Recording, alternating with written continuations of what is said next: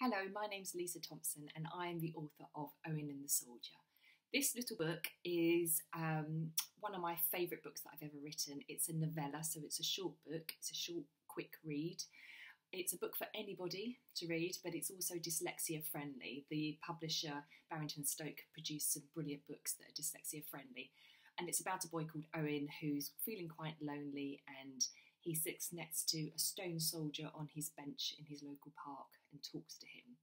And it's a bit about Owen being brave and trying to save the stone soldier. I'm thrilled that it's a book on the Book Clubs in Schools programme.